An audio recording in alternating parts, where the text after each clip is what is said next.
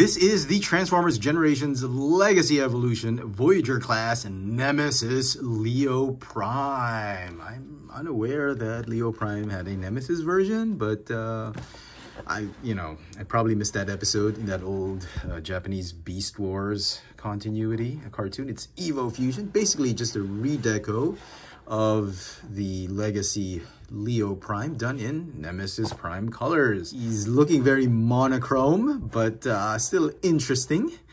I picked up this figure from Robo. Let's get this figure out of packaging. And here is Nemesis Leo Prime out of the box. And the figure is actually not that bad. The color scheme looks pretty okay. It's still a solid figure, just done in the Nemesis colors. I do have some issues with the way they designed the black render of this figure, but overall, I think it's a very decent attempt at doing a sort of negative, evil version of Leo Prime. Let's take a closer look at the details of this Nemesis Leo Prime. So the figure essentially is a straight up direct redeco of the Legacy Leo Prime. They didn't change anything. It's the same head sculpt, body's the same, arms, legs, torso, the animal parts are exactly the same. They just decided to go dip this guy in some black paint and charcoal, and boom, he's Nemesis Prime, and there's hardly any paint on this guy.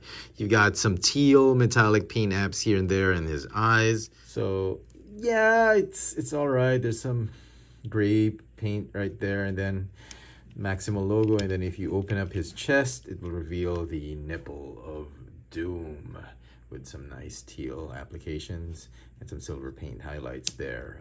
But compared to the original Leo Prime had just a tremendous amount of paint apps and colors and variations and all that. And this guy just seems to be, I think they just ran out of paint. They just decided, okay, he's gonna be Nemesis Prime, let's make him as dark as possible. And they made him look like sort of like a sleep mode or death mode of Leo Prime, and instead of a Nemesis Prime. And I was kind of expecting this figure to have a lot more high gloss black finish, some metallic paint here and there, but instead it's just the same type of plastic they used here, just done in gray and black. And yeah, to be quite honest, this figure is just a little bit too boring. And I know Nemesis Prime is supposed to be this color, but it's looking more gray than black, and that's my key issue with this figure. I was really expecting it to be much like the Masterpiece, but arguably it's not a Masterpiece figure, but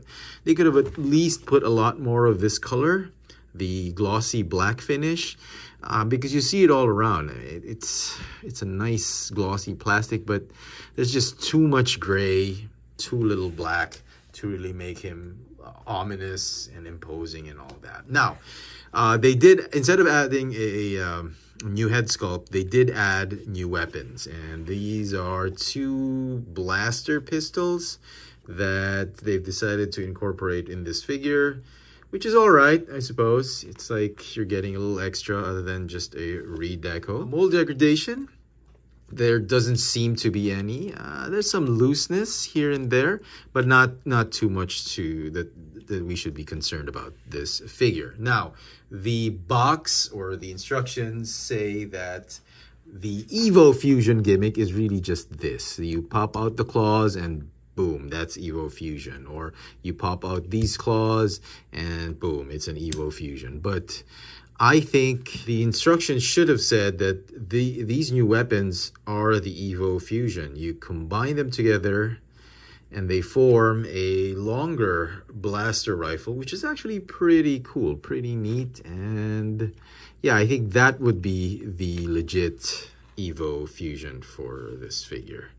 So yeah, a little disappointed with this figure and the way it turned out. Not what I was expecting, honestly, but yeah, it's a good, decent effort. Now let's take a look and compare both figures in their animal or beast mode. I'm not going to bore you with the transformation. If you want to see the transformation, it's exactly the same as Leo Prime. Go check out my video of Legacy Leo Prime. But for now, let's just get him into his beast mode.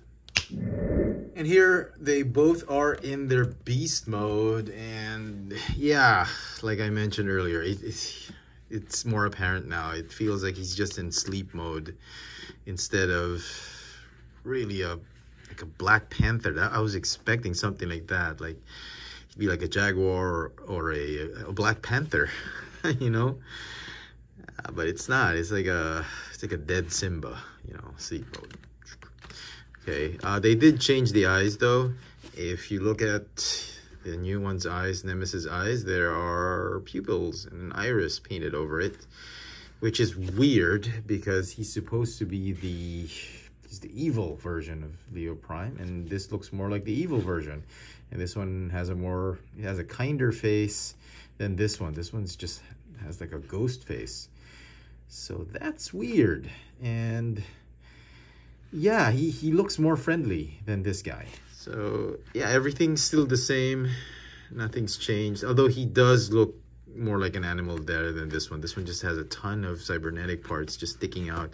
Well, the colors on this one just do a good job at hiding a lot of the Cybertronian pieces and cybernetic parts. So yeah. Some final thoughts on this Nemesis Leo Prime. I guess my disappointment says it all.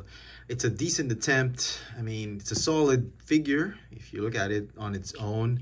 But the colors and the color scheme and the color of the plastic they chose for this figure is just too underwhelming. And it's just very disappointing. I was expecting so much more.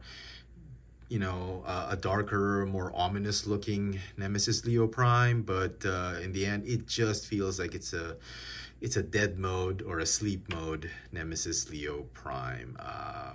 It's a shame. It's a missed opportunity. Could have been a great figure, and the colors, just the slight variation in colors, they can do so much to make or break a figure.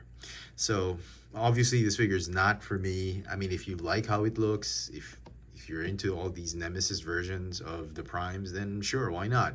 It's a decent enough substitute for the masterpiece. You don't have to spend too much. You spend like a fraction, 1/3 the price for this figure, but it's not a great figure. It's not terrible, but it's not great. And I was really expecting a lot more from this. So this figure gets a 7 out of 10 for me.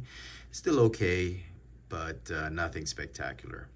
Let me know in the comment section what you guys think of this Transformers Legacy Evolution Voyager class Nemesis Leo Prime. Hit that notification bell so you never miss out on any of my latest video reviews. And if it's your first time here, please subscribe. Thanks for watching.